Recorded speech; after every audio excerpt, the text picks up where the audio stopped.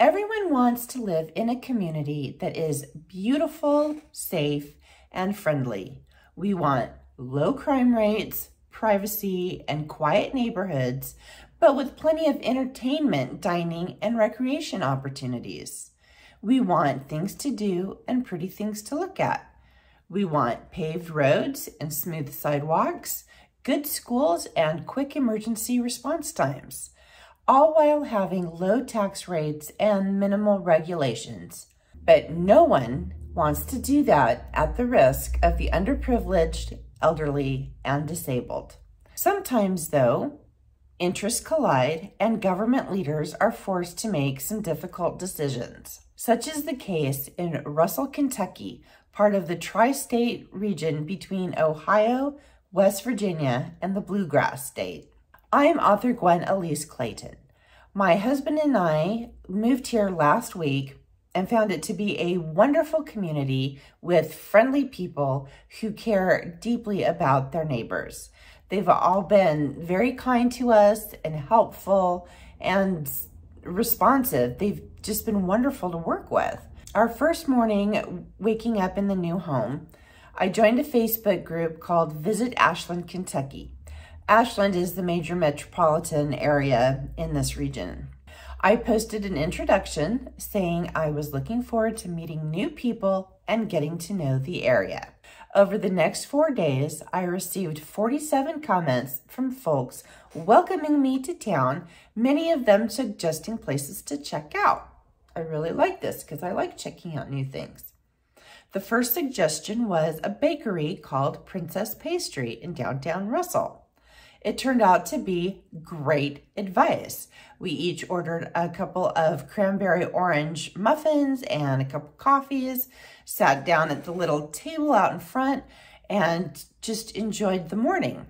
While we were there, Eddie struck up a conversation with this Navy veteran named Todd, and the two of them were comparing notes about combat and MREs, and I wasn't paying attention to everything until this Todd guy started talking about this Revitalize Russell project that he was a part of.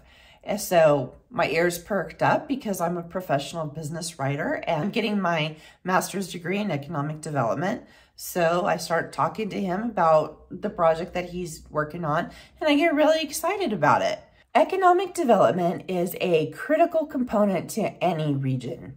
It drives growth to our local coffers, creates high-wage jobs, and facilitates an improved quality of life. With money circulating in the local economy, government officials have funds to improve public services, and private citizens have more disposable income. Nice-looking neighborhoods give residents a sense of pride in their communities, as well as a sense of safety. After we got home, I did my highly academic Google search on Revitalize Russell. The first hit in my Google search was an article in the Daily Independent, which is the local newspaper covering the Ashland metropolitan area, which is what Russell is part of. According to an article dated May 6th of this year by reporter Charles Romans, the city of Russell has pulled eminent domain on the property currently used as the Russell Convalescent Home at 407 Ferry Street in Russell, Kentucky. As I read on, I learned the facility is home to 27 patients who have no family to care for them. These residents have all suffered an illness, injury, or operation of some sort, requiring the help of someone else to resume their day-to-day activities. There are also 12 employees who work there. Now, normally a convalescent home is supposed to be for short-term care. It's not for long-term care. But some of these residents have been there for 20 years and they literally have no place else to go to get the care that they need.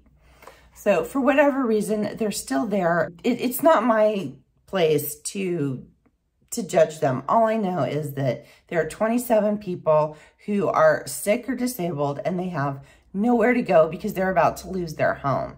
And I'm not going to opine on whether it's right or wrong to pull eminent domain. I'm just saying that The city is going to pull eminent domain on this property, and these people are going to be left with nowhere to go. Right or wrong, that's just the facts. Dreama Hedge, who is the med supervisor for Russell Convalescent Home, told the Daily Independent, quote, "Most of my residents don't have family, so the only family they know is us."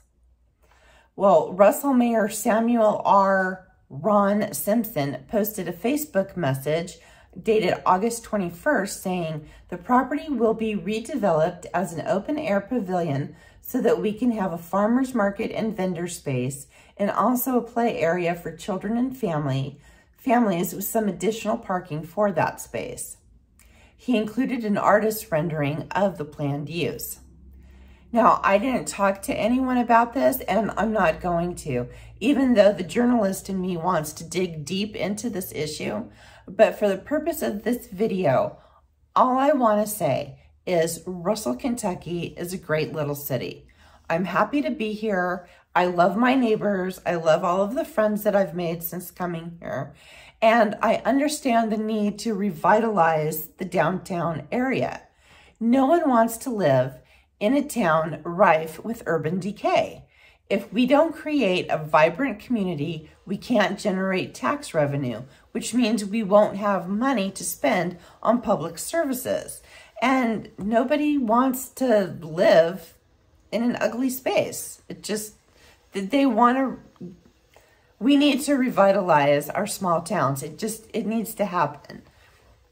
So the demolition of the rehabilitation facility is going to happen. And in my opinion, it's a waste of time fighting it. However, I really want to emphasize that it's on us as individuals to come to the aid of the residents of the Russell Convalescent Home. If you want to help them, you can donate to their GoFundMe account. I'll post a link in the description below. I encourage you to donate to it, and as soon as I get some income coming in, I'm going to donate to it. You've been watching the Rivervine YouTube channel, a lifestyles platform for thought leaders.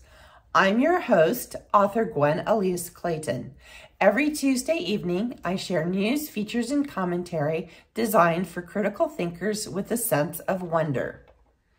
Please give this video a thumbs up if you found it informative and or entertaining, and be sure to hit the subscribe button so you can be part of the Komati tribe. If you'd like to financially support this channel, you can join my Patreon community at patreon.com/Rivervine. And be sure to check out my books on Amazon.